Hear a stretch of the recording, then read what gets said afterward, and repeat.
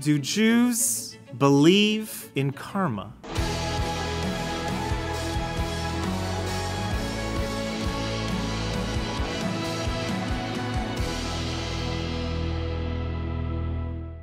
We're going to touch on some Eastern religion as well, because karma is something that is primarily discussed in the East. So we're going to talk about that and the dynamic with Judaism. And it's interesting because Roger Kamenetz, who's author of The Jew and the Lotus, what he said was that 1/3 of all Western Buddhists, all the Western Buddhist leaders, 1/3 of them have Jewish roots. 1/3. Half of the participants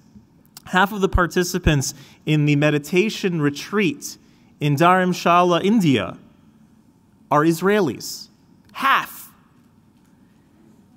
And in the 1960s and 1970s, some in this room may remember, that there were people, it was so widely spread amongst the Jewish community, people learning about Eastern religion, that they called them, they actually had nicknames, they called them Jewbus or Hinjus. Right? So this is something that we need to talk about in the scope of what does a Jew believe? What is connected with our faith? And maybe where some of those ideas in the East even came from. You know, it's interesting. We had you know how Chabad houses are always trying to come up with like catchy little events. So they have like pizza in the hut during Sukkot or sushi in the sukkah. So we had one a few years ago named Karma and Shawarma. So, you know, there'll be a continuation of that. So the Dalai Lama actually encouraged rabbis to make Jewish mystical teachings available and accessible to the masses. He says there's no reason for the Jewish people who have such a robust spiritual tradition to be running to the East, to need to feel spiritual, to have to go to a different faith. And so many people are not learning about the spirituality and the mysticism because they have a misimpression that Judaism doesn't believe in spirituality or have any sort of mysticism. In fact, I met a young woman several years ago, and I've had a great conversation with her. She identified herself as a Jewbu, someone who was studying Buddhism, born Jewish, everything like that. And I was in the conversation, I was talking to her, what made you want to explore religion in the East? Like, what was the... And she said that her upbringing was, she went to Hebrew school, and then after Hebrew school, that was, as is the tradition, that's the end of your Jewish studies. And she referred to Judaism, the Judaism that she knew and understood, she called it Disney Judaism. That she had an 11-year-old's or a 12-year-old's understanding of what Judaism was all about. And so we discussed, how can anybody have an appreciation of anything that they only have an 11-year-old's understanding of? So the first thing that's so important for the Jewish community at large to know is that we have a robust spiritual and mystical tradition. Number one. Secondly, what we have to understand is the nature of what we as Jews believe the Torah is. So the Torah is more than just a book, and more than just 5 books as well. It's described in the Medrash and the Zohar as the blueprint of creation, meaning that God looked into this blueprint. It was like the architecture of the universe. God looked into this Torah, this computer code, if you will, and out popped the universe. The universe is simply an expression of the computer code that is inscribed in the Torah text. Okay? And so anything that is true in reality, anything that has any bearing of truth in this universe has a source in the Torah. Everything. Because again, the Torah is the computer code. The Torah is the blueprint of the universe. And so it's sort of like the genetic material that the universe is made out of. It's made out of the Torah. God creating the universe is expressed in the Torah. So the Torah refers to an entire body of godly knowledge. It's not just the first 5 books. It's something that is the entire collective literature of the Talmud, the Medrash, all the Kabbalistic works. That all is considered Torah. Okay. Now, although the Torah was given publicly and mandated 3,300 years ago, 3,335 years ago to be exact, the traditions, the idea of Torah, the wisdom of Torah, the secrets of Torah was something that was available and embedded in humanity even before the Torah was given. Our tradition teaches that Adam learned Torah in the Garden of Eden. Right? It's been here since the beginning. That Noah, if you look at the Torah portion that talks about Noah and the flood, it says that he separated the animals, that he was commanded by God to separate the animals, 2 of each non-kosher animal and 7 of each kosher animal, meaning that even before the Torah was given, it was already known. The Torah's values and secrets and wisdom was already embedded in creation. That mystical wisdom, the secrets, it was all there from the beginning. Shem and Aver, Noah's son and grandson, they had an ongoing yeshiva after the flood, a place where people studied Jewish law and Jewish mysticism. Torah is with us from the beginning. In fact, the Talmud says that our forefathers, Abraham, Isaac, and Jacob, all kept the entire Torah before it was given, before it was mandated.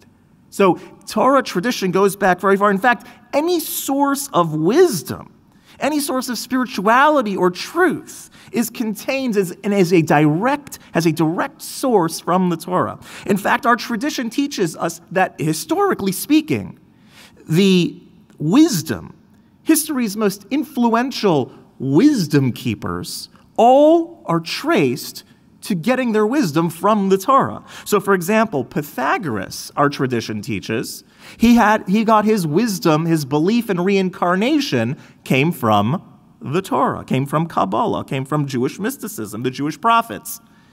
Socrates, our tradition teaches, studied from Achitophel and Asaph HaKarchi.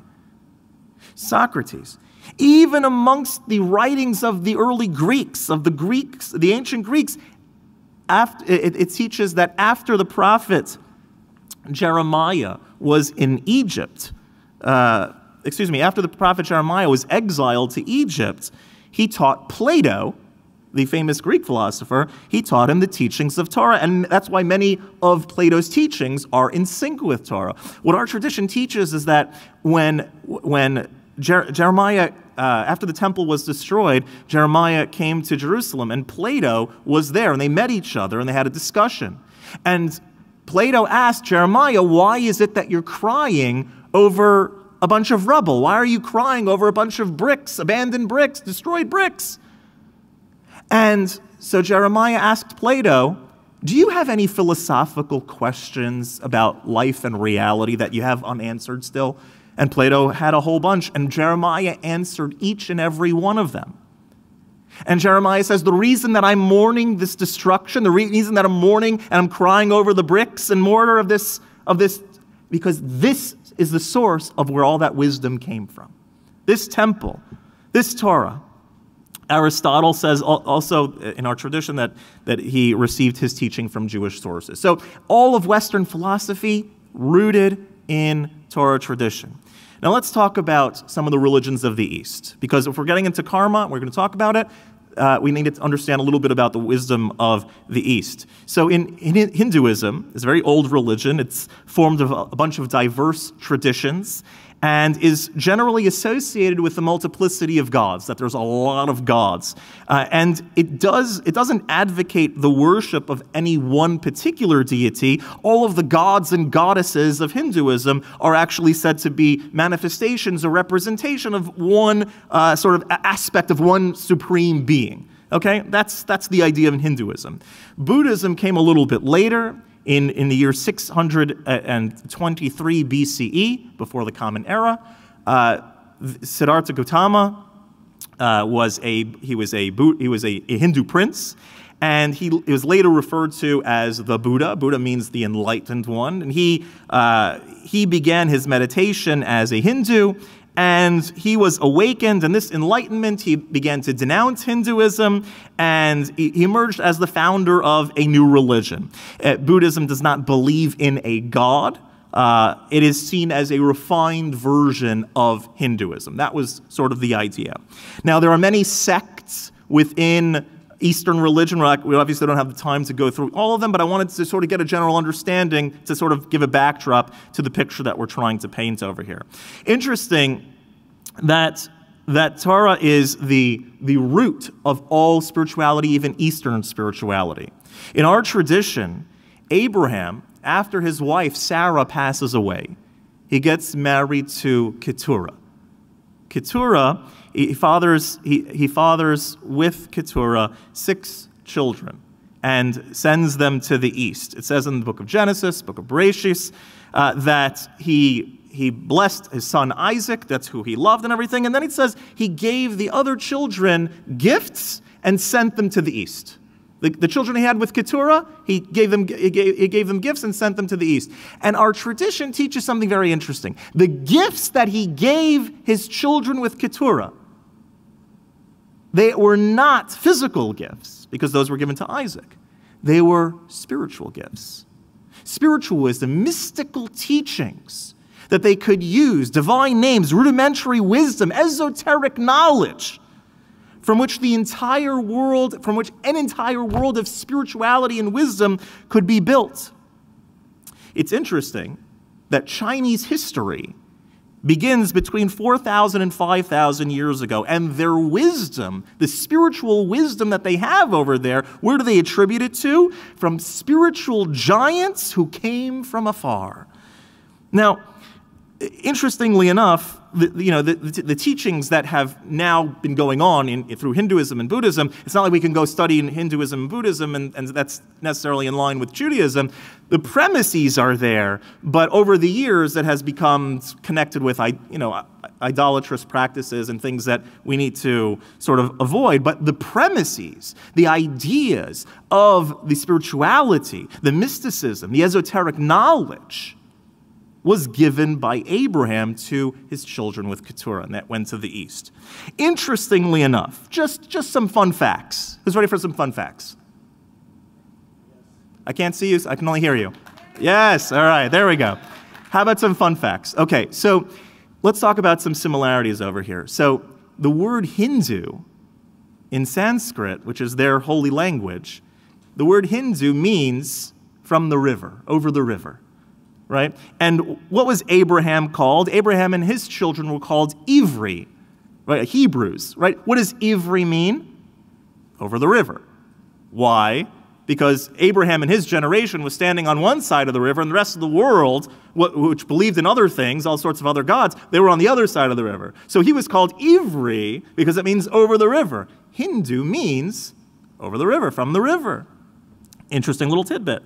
One of the main wisdoms of the religion of the East, of their religion, is the Vedas. Now, interestingly enough, one of the children that were sent through Keturah was named Avidas, right? Another interesting thing is a camp in Hinduism. If you want to say the word camp, right, it's called an ashram. Right? And so, according to Rashi, one of the son's names was a word that means camp. What was his name? Ashurim.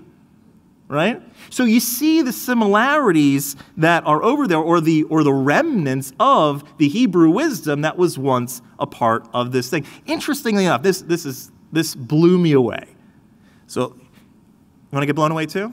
This blew me away. This is so cool. Okay, so one of the things that Abraham taught the spiritual gifts that he gave him was certain divine names that could be used for certain practices, certain spirituality. So there is a Kabbalistic name of God called the 72-letter name of God. And it's based on 3 verses in the book of Exodus, chapter 14. Okay? And these are 3 verses that are right before the splitting of the sea. And so all three verses have something very interesting and similar about them. Each verse has 72 letters, and each verse is talking about the power of Almighty God.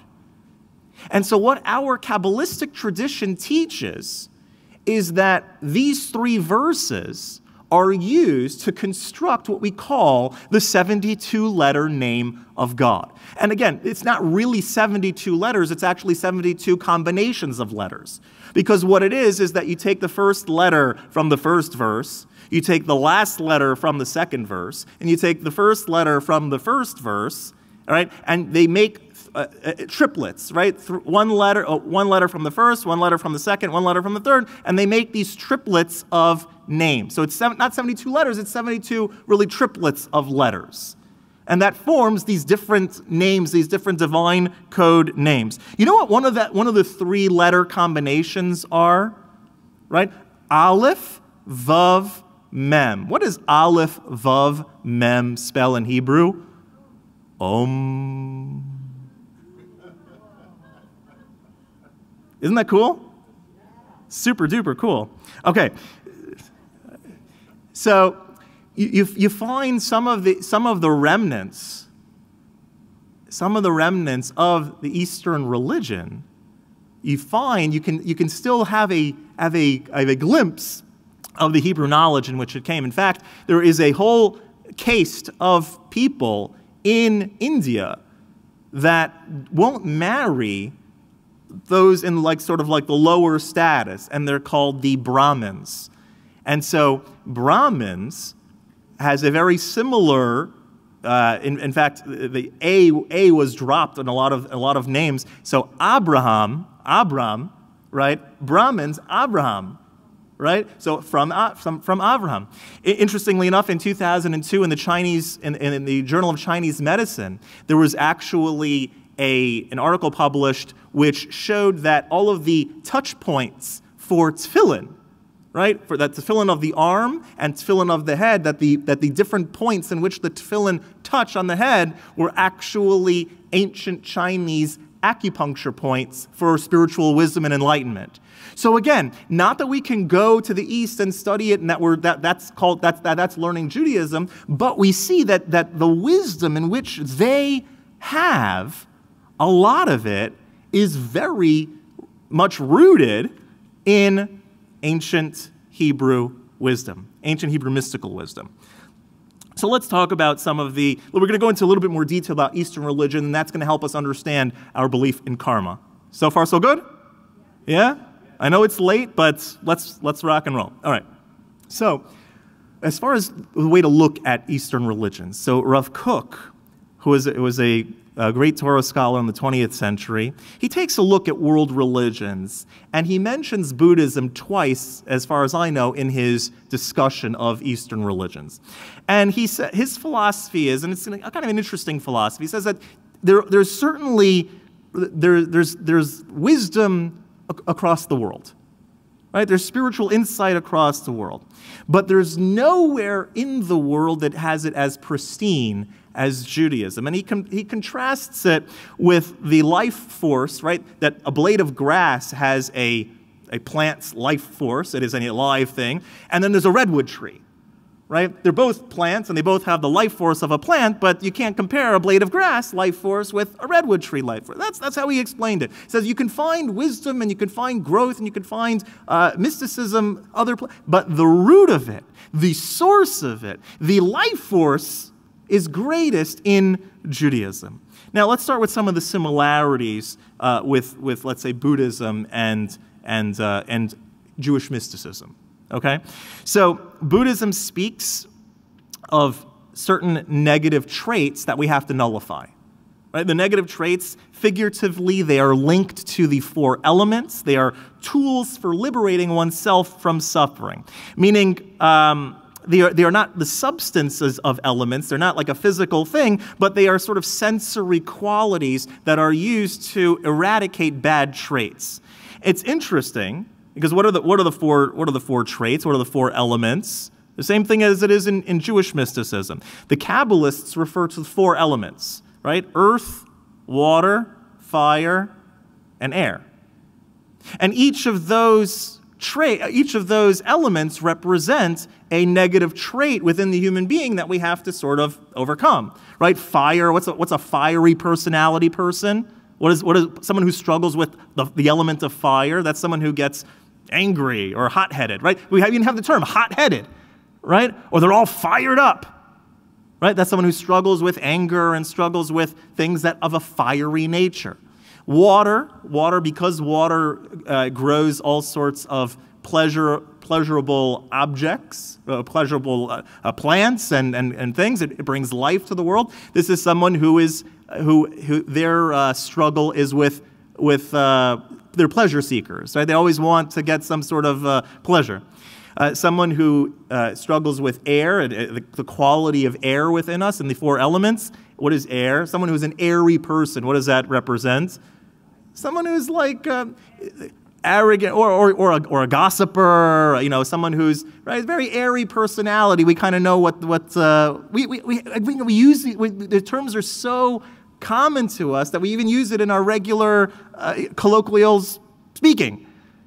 And what about earth? An earthy person is somebody that struggles with like earth. You're just sitting there like a rock, like a lump, whatever. That's someone who's struggling with laziness or non-clinical depression. Someone who's just kind of like not moving very much. And so these four elements represent the four elements, if you will, spiritual elements that a person needs to refine within themselves. This similar concept is found in Buddhism. Actually, interesting, Hinduism has a fifth element as well. Hinduism, there's a fifth element called ether. So air, fire, wind, and water, and ether. That's the fifth one that the Hindus add, that it sort of links them all. They're all in the ether. It's interesting, though, Rabbi Nachman of Breslov in Likutei Maharan also adds that there is a fifth element called ego, right, which sort of incorporates them all. Self-importance, that's the root of all of the other struggles of the earth, air, fire, and water. The ego is that fifth element. So we have similarities in sort of like the mystical worldview in some things. Also the concept of compassion. Buddhism is compassion as a result of perceiving the interconnectedness of all of creation, of all of reality. Even though Judaism sees human beings as the central figure in creation, we are like sort of the top of the spiritual food chain, it also asserts, though, a kinship with all of creation as well. Jewish mysticism in particular is sensitive towards all life, right? Towards animals, towards plants. There's laws promoting compassion to animals and all of God's creations. There's a story told of the Rebbe Rayatz, the previous Lubavitcher Rebbe. He was walking with his father one day when he was a young child. He writes about this in his memoirs. And when he was walking with his father, what do children do when they're walking along the way? Sometimes adults do this as well. You're walking by a bush or by a flower. You pick the flower, you pick the leaves off, and you just start ripping it, and just because you're fidgety. And so the previous Rebbe wrote that he was walking with his father when he was a child, and he just sort of pulled a leaf off of a tree or off of a bush, and his father corrected that behavior, told them that wasn't appropriate behavior because everything has a force of life in it, given by Hashem, given by God, and that you shouldn't just treat it like it's nothing. So again, the idea of having compassion even to plants is something promoted in our tradition as well. The idea of the impermanence of the world. Buddhism teaches that the transience of the world, that there's nothing, it's not lasting, it's not a lasting place. Well, a century or two before Buddha, Solomon spoke of the earthly desires, earthly pleasures as hevel havalim, as vanity of vanities, as nothingness, as transient. In Judaism, impermanence underscores the urgency for divine service. Rather than pursuing vain materialistic pursuits, this idea that the world is sort of like transient. So, okay, now I have to think, what's the bigger picture? What does my soul need? What is something that's of permanence that I can seek after? Reincarnation as well. The East certainly has that. Judaism has this belief as well. As we discussed earlier, some of the beliefs in reincarnation were actually started in Judaism. The concept of enlightenment. Enlightenment in Judaism is connected with the mystery of prophecy, the mystery of divine intuition, but also includes varying levels of intuition that are even accessible today, some of which. Also the concept of the end of days. In Buddhism, there's a gradual global degeneration followed by a being that's going to renew, leading to a path leading to nirvana, right? A state of sort of spiritual transcendence. Presently, that being is residing in the heavens. Again, this is Buddhism talking. So Judaism believes a obviously similar thing. We believe that the soul of Mashiach is somewhat similar, reserved in the heavens for when the time is right, and will bring all the Jewish people back to Israel and unite the world under the auspices of God and the knowledge of God. Both faiths also believe in an afterlife and that the deeds of this world matter. So those are some of the similarities. Now let's go to some of the differences. And when we understand the similarities and differences, then we'll understand karma. So far, so good? All right.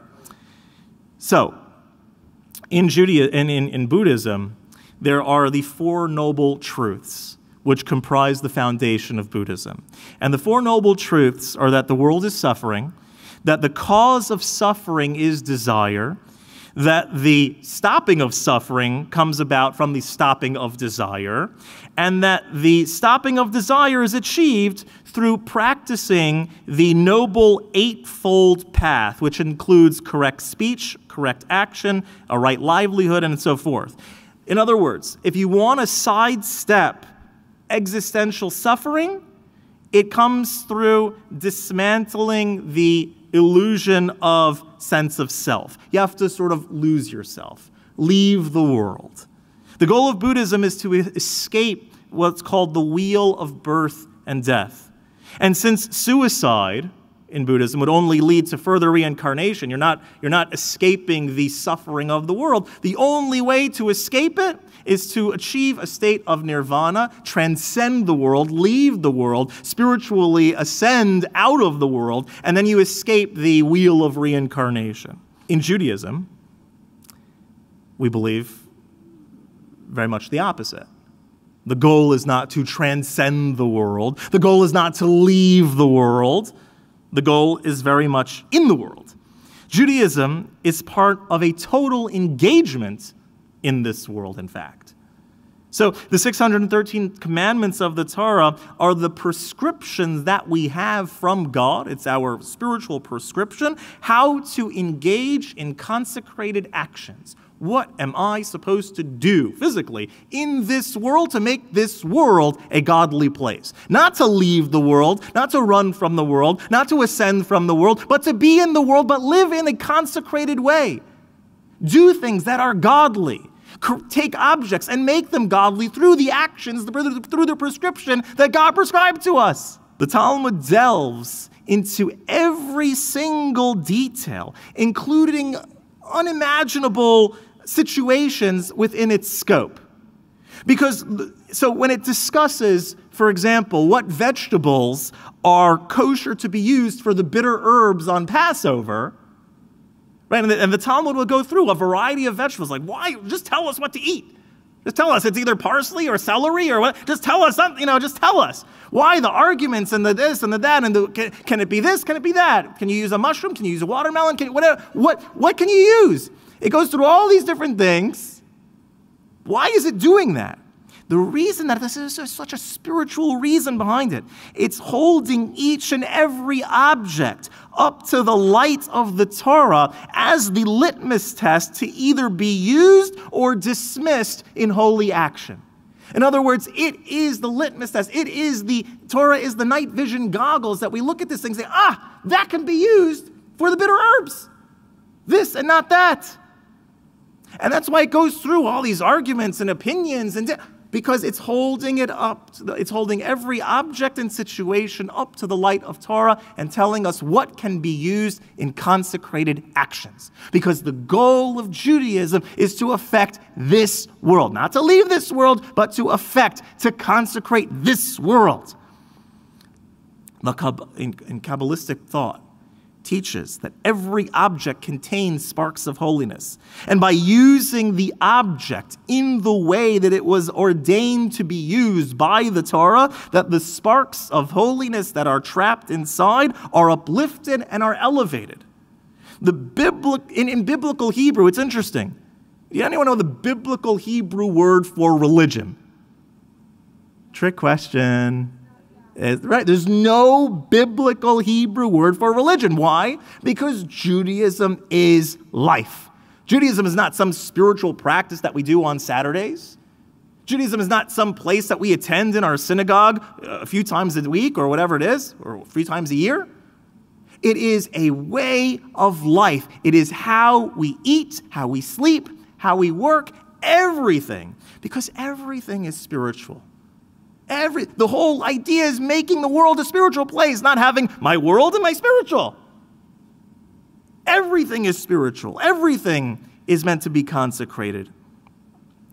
The purpose in other religions is to transcend the world. Judaism uses foods and our assets and our everything for a holy purpose. It's a big difference. Other faiths will promote things like fasting and like regularly, not just like a few times a year, but like that's seen as like a goal. Fast for weeks at a time. Fasting and poverty, they see that as holiness, leaving the world. Holiness, that's Judaism says use the food, use the assets for a divine purpose. This dichotomy is very much pronounced in human relations, right? In human relationships. What are other faiths? What's considered like holy lifestyle? Celibacy. What does Judaism teach? Judaism teaches, in contrast to that worldview, that with proper discipline and regulation, the act of human relationships can be the most sanctified of all actions that a human being can do. So, let's get into karma. Now that we have an understanding, we understand some of the basic differences of the Eastern faiths and Judaism and Jewish mysticism, let's jump into some karma. So karma is a Sanskrit word that means action, effect, or fate. Right? So do Jews believe, so we can, if the question that we're asking here, do Jews believe in karma? The same thing could be said, do Jews believe in fate? Do Jews believe in actions having a meaning in the world and having a... So karma is an idea also that permeates not only the Eastern religions, but also in Egypt, in Greece, and even in modern quantum physics, right? Finish the sentence. What goes around comes around, right? Isn't that karma, essentially? That what you put out there comes back to you. There's even the whole thing of like the law of attraction, and that it's talked about they talk about in quantum physics and all that you put it, whatever energy you put out there comes back to you. It's all part of the system, right? It's like those little in my mother-in-law's house. We were just there. They had one of those like little thing with the metal balls, and you swing it and it goes boom, boom, and my kids were like fascinated by it. That's karma, right? Every action has a reaction. So do Jews believe in karma? Right? Is it part of the system? What I put out there is going to come back to me? Sort of. Where's the difference? Where's the difference? So in karma, when we talk about karma, what we discuss is that basically everything is within the system. Whatever you put out into the universe is going to bring back to you. Right? Is that would you say that's like a pretty clear understanding of karma? So It's the idea of cosmic justice that's relative to your merits and your faults. Whatever I put out, whatever I do, if I do good stuff's going to come back. If I do bad stuff's going to come back. So Judaism teaches, right, that we're beyond the system. In other words, karma is all about being part of the system, measure for measure. What I put out there, if I put the good vibes out there, the good actions out there, I do the good stuff, I'm going to get good stuff back. It's part of the system. It's the tit for tat. But Judaism says, that's true. There is a system. God created a universe, and there is a system. You could put the good stuff out, and good stuff's going to come back to you. That's right. We do believe in reward and punishment and measure for measure. That is part of the equation. However, we are not confined to the system. There's a system, there's a universe, there's rules that God made and how the system works, and good brings good and bad brings bad. But we are not limited to the system. And this is a very important concept to remember. The whole concept of the idea of tshuva, of repentance, of returning to God, essentially is a way of changing your fate. Right? There's the initial fate, the initial timeline that comes out from it, but tshuva, repenting, changes the results. Think about tshuva as like a spiritual time travel, if you will. Right? Anyone ever see Back to the Future Part 2? Right? I can't see you, so I'm assuming that everyone's saying yes. Right? The whole idea is that you go back in time, you change that an event no longer happened, it creates this new timeline that wasn't there until now, and that fate that had come from this action no longer exists. Let's say a person does something that they weren't supposed to do. Happens from time to time. And you do tshuva for it, really sincere tshuva. You pray to God, you resolve you're not going to do it again. You've been forgiven. So now all of the ripple effects that come about from that action that you did back in the day are canceled out. All of the negative ripple effects that created never existed because you've been forgiven for it. God has wiped you clean. It didn't happen. And so all the ripple effects that came from it, the negative spiritual ripple effects that came upon your life from that action are no longer there. Because why? Because we're not connected. We're not confined to the system. The system would tell you, well, you did the wrong thing. Sorry, Charlie. No way to escape that. Part of the computer program, part of the system. We have a connection with the computer programmer. We're not limited to the system. I got to ask you a question. Anybody fly here? Did anybody have to fly here to get to this retreat? Okay, many of you. Did you ever in your life have an issue with your ticket, with your flight? Meaning that you feel they overcharged you, you needed to change your ticket. Let's say you're getting to change your ticket. Happens a lot. And then, so you call them up or you go online, whatever it is, and then there's a change fee and you have to pay the difference and there's all sorts of fees attached. And you're talking to the person on the phone and they tell you, I'm sorry, sir, I'm sorry, ma'am. Right, this is our policy. This is the system. I'm sorry. What does every good Jewish person do when they say, I'm sorry, sir or ma'am? That's the rules. That's the system. What does every good Jew say? Let me speak to your supervisor. And if the supervisor can't help, what do? You talk to their supervisor, and a good Jew will get the CEO of JetBlue on the phone to make the change before accepting any of the hidden fees. And it happens a lot of times with cell phone companies. All the time you call customer service, they say, and they're correct. What they say is correct. They say, I'm sorry, sir, I'm sorry, ma'am. These are the rules. This is the system. This is what we do.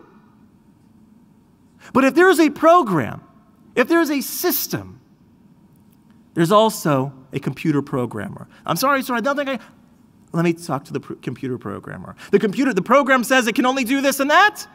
What does the the programmer just says, oh, wait, I'll just delete that. We don't have to do that, right?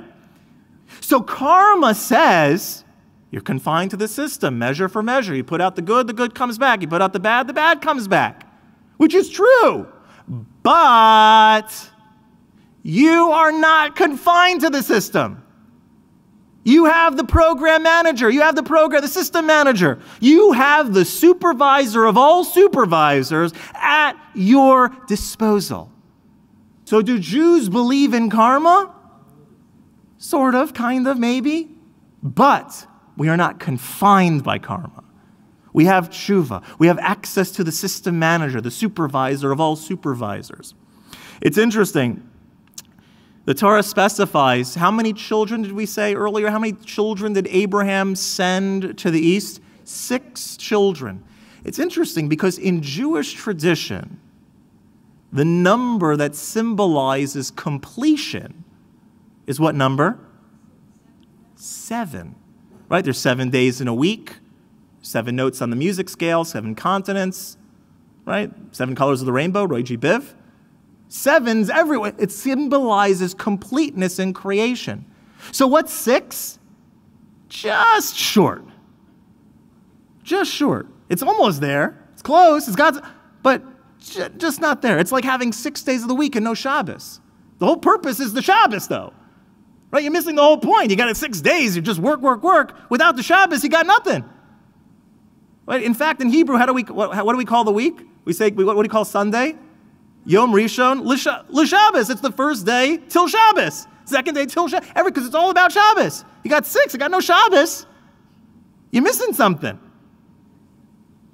So he sent 6 children over there. 6 children were sent just short of completion. It was interesting.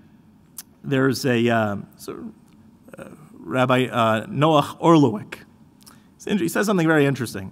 He says, even the word in Hebrew, how do you say Hindu, Indian? Right? In Hebrew, Indian, Hodi, right? Which is spelled Hey, Vav, Dalid, Yud. Okay? Which is almost the same letters as God's divine name. How do you spell God's divine name? Yud with a Hey and a Vav and a Hey. Hodi is a Hey and a Vav. It's the same letter, almost exactly the same letters. A Hey and a Vav and a Dalid and a Yud.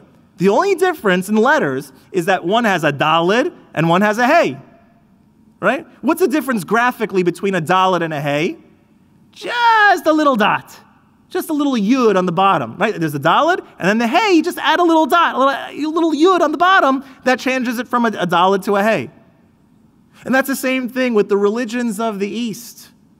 The religions of the East it's so close. It's like that. There's spirituality, there's wisdom, but it's just missing that Yud, just missing the Yud. The Yud is the only letter in the Hebrew alphabet that is sort of above. It's just kind of floating there. Right? All the other letters it's floating. It represents divinity, and it's just missing the divinity. It's just missing the God element. It's just it's close. There's wisdom.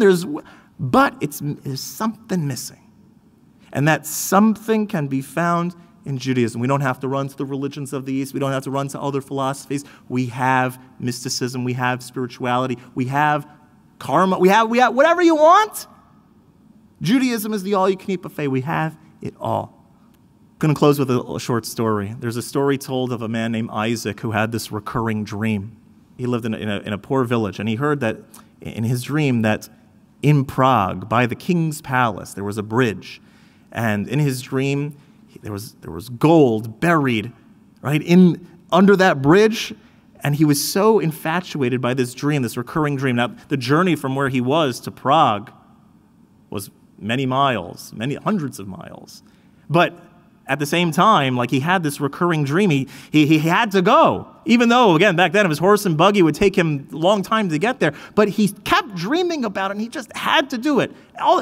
And so when he gets there, he starts digging. He's right by the palace. He's under the bridge, but he's right by the palace. And so one of the guards in the palace said, "Hey, what are you doing over here? You can't just dig, dig." He says, "Look, I don't know why, but I had this great feeling, this recurring dream, that there's buried treasure right here under this bridge. And I promise you, if you let me dig here, I'll give you some of the gold. I'll give you some of the treasures.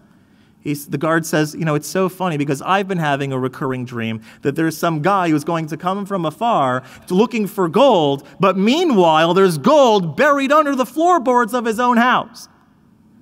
And so the guy said, Isaac says, oh my gosh. And he returns home and he looks under his oven, right? There was some planks that were out of shape. He lifts up the planks and under the floorboards of his own house, he sees this buried treasure. This is very much the story of Jews sometimes. A lot of times we think we have to run to a distant land in order to acquire spiritual wisdom. And meanwhile, under the floorboards of our own home, in the floorboards of our own heart as well, we have the greatest buried treasure that ever happened to humanity. We got to look under the floorboards of our own house. We don't have to seek out things from other places. There's wisdom there, there's good stuff, but the floorboards of our own house, we can't beat the buried treasure that we have. We have eternal connection with the supervisor of all supervisors. Thank you very much.